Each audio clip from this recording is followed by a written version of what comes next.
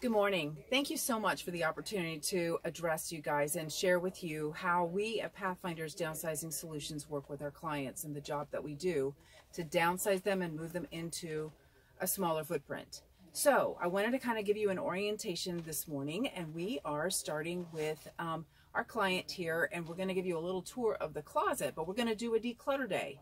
A lot of times what we'll do is before the day of the pack, because they've lived in their home for a long time, we're going to do what's called decluttering, and we're going to pull out all those things that are not relevant so that when the pack day actually comes, bada boom, bada bing, it's done. We know exactly what we're going to pack because we know exactly what's going to fit.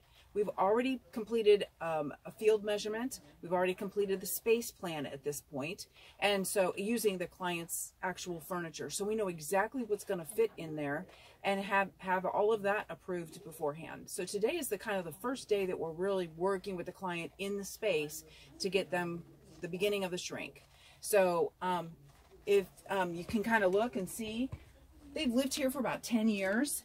And it's got a system to it. It's orderly, but here's the problem in that most people have like a walk-in closet or something similar and a lot of copious space. Maybe they use 2 or 3 closets throughout their home. That happens a lot too.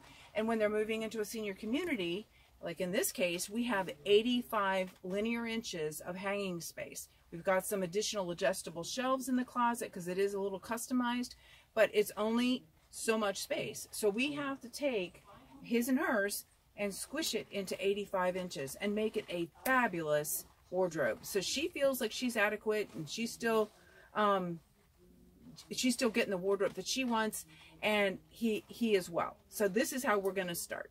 Okay, here we go.